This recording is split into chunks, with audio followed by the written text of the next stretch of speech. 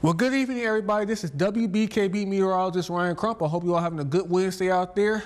Well, we stay dry today, but we do have some more showers and thunderstorms in our forecast for your day on your Thursday. Some of these showers and thunderstorms could be quite strong and could bring us some brief gusty winds into the area. And because of that, our temperatures are just not going to warm up very much. We're going to see temperatures struggle to stay into the lower 70s. A lot of that's due to the clouds and rain showers.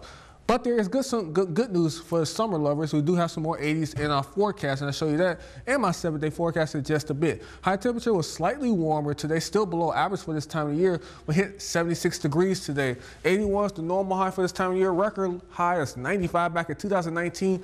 But the record low is 39 back in 1965. Now, temperatures were warmer than we see 24 hours ago when we see temperatures in the 60s, and now we're seeing temperatures back to almost average for pretty much where we should be for this time of the year.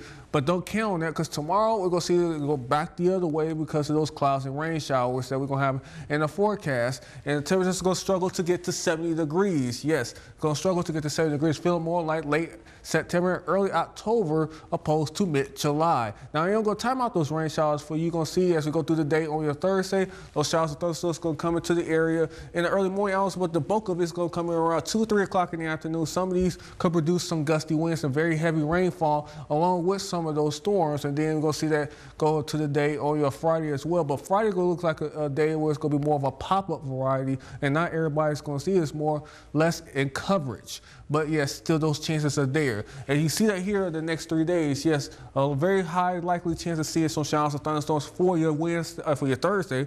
And then Friday, of course, you're going to see it drop off significantly. And Saturday, we are going to remain dry. And that also puts us under a general thunderstorm risk for your day on your Thursday.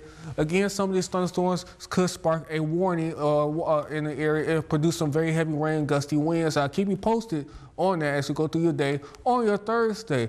Now, if you are going to the Brown Trout Festival, you're going to see showers and thunderstorms in the area pretty much throughout the entire day. High is going to be around 73 degrees. And of course, southeast winds around 8 knots. And then tomorrow, not tomorrow, Rising City is going to see clouds and sun with a chance of showers and thunderstorms. They're going to struggle to get to 70 degrees, guys. And then Taiwan is going to see some showers and thunderstorms.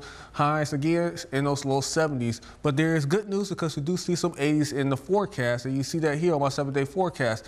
80s for Friday, 81 for Saturday. Going to be really the only 1 or 2 days that's going to be dry. And then we're going to see those rain chances once again for your Sunday and your Monday and your Tuesday.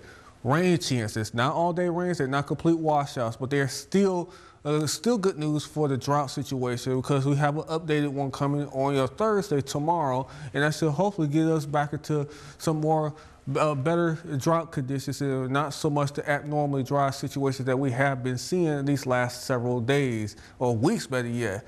Well, this has been WBKB Meteorologist Ryan Crump. I hope you all have a great day.